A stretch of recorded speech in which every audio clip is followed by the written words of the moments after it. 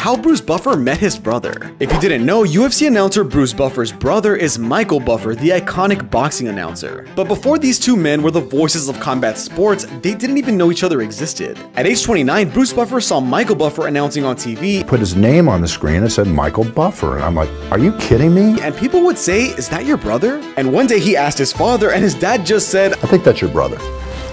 Just like that. Just like that. They met up and gained not only a long-lost half-brother, but also a partner to dominate the announcing game with two of the most iconic phrases in history.